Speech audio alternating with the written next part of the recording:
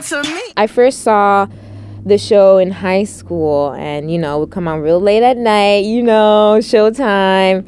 And it was revolutionary, you know, to see these women in these relationships and like how they connected and the way they handled race and love and their careers and every aspect of their lives, you know. And it always felt so real.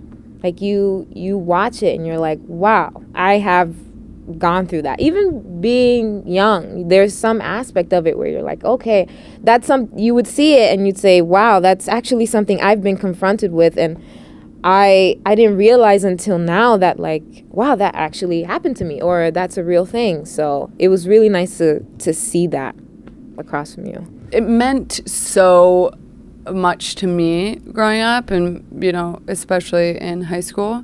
And I think it's not necessarily that I'm like, oh my God, you haven't seen that? I'm always like, oh, you should check it out, because maybe it will do what the show did for me for you. And if not, that's okay. You know, absolutely. If you're not interested, don't watch it. That's totally fine. It's your prerogative. Woo! This is what I thought living in LA was going to be like.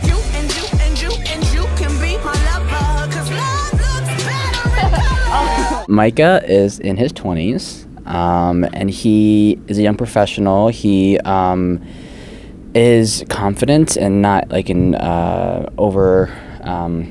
arrogant way. That's the word I was trying to think of before. He's not very arrogant. I think I'm really excited because I think oftentimes, although they reflect a lot of realities for trans people, a lot of stories about trans folks are very, very sad. And I think we're slowly shifting away from that.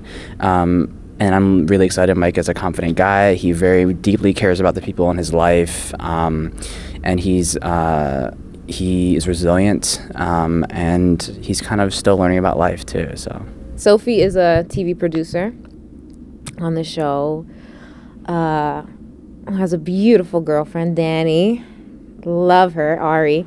Yeah, she's definitely someone who puts other people ahead of herself. She's definitely a big old heart. She loves the people around her. She makes sure she takes care of them. She's trustworthy. She's that girl you want around, you know. She's got your back. Finley is the person that comes into work on Monday and is like, you will not believe what happened to me this weekend, and gets herself in the craziest situations, and I certainly identify with that. When I was watching the show, I was like, oh, I want to be Shane. But in no way was I like as cool or suave as Shane, and I think Finley is a little bit more approachable in the sense that it's not aspirational necessarily, but I think a lot of people will see themselves in Finley. That hiatus felt really long. It felt like a decade, right? I missed you. I missed you more. I think there are a lot of conversations, especially on where trans folks fit into queer spaces.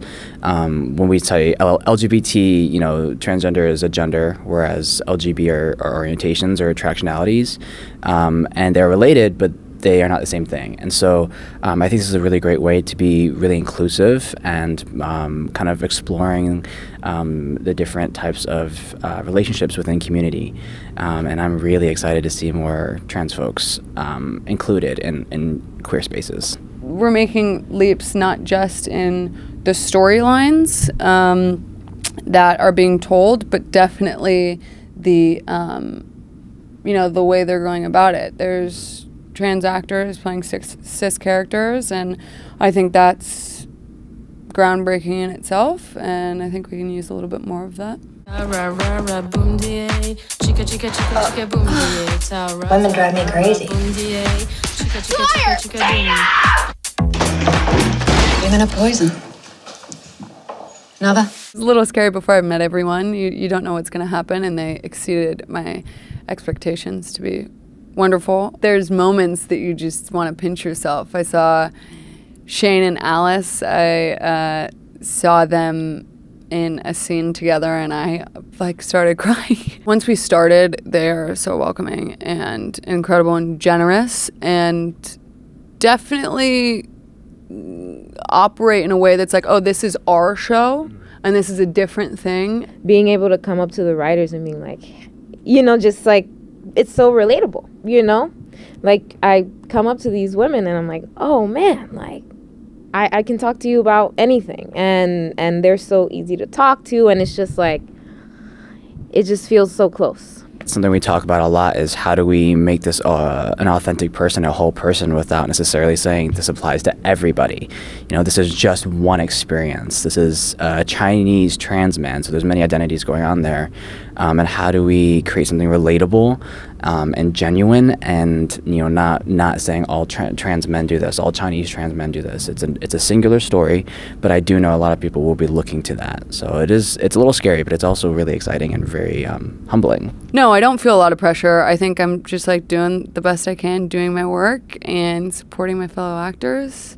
But you're right, the show is under a microscope. That's what it should be. We're progressive. Let's do it. Like, we are breaking boundaries. So if you want to hold us to it, that's okay. Hey, honey, give me a smile. Time's up, bitch!